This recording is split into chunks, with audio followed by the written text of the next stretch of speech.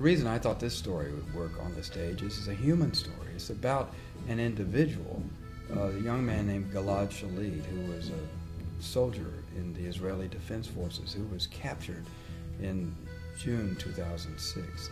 I was struck when I was looking into this story of Gilad Shalit that the Hamas commandos who took him were demanding 1,000 Palestinian prisoners and detainees, and then they rose their ransom demand up to 1,400.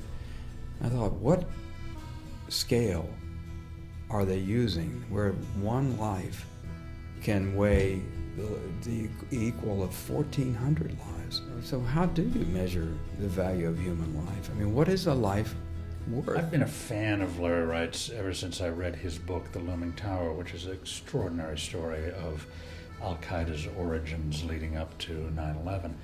And when I heard he had done a one-man piece about it, I knew I had to go see it, and I went and saw it and was really deeply affected by the principle. And then, like every stage-adored Johnny in the world, I just hung around afterwards till he came out. We ended up going out to dinner and became friends. So he told me about this trip to Gaza before he even made it, and I've been sort of eagerly on the trail of creating this piece ever since. To actually sit for an hour and 15 minutes and not just hear Larry talk, not just get his first person, but also see the photos and video clips and direct material from the front lines of what's happening in Gaza is an overwhelming experience. It's powerful, it's deeply upsetting, and it's more visceral than any other kind of reporting I've ever seen. It's not drama, it's real life, and that's what's so deeply shocking. I think no matter where you come from with your attitude towards this ancient problem, I think that the show will enlighten you a little bit about how the other side regards themselves.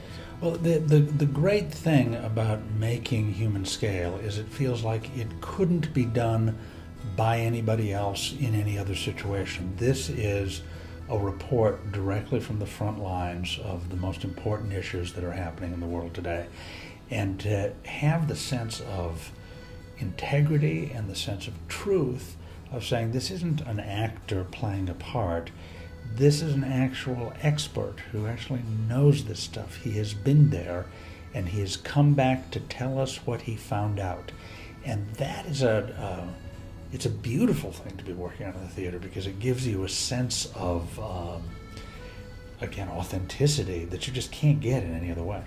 When you're a reporter, you see a lot of things that you would like to be able to communicate to your audience, but in print you can't do all of that. And I thought the play would be a way of making this much more real to the audience.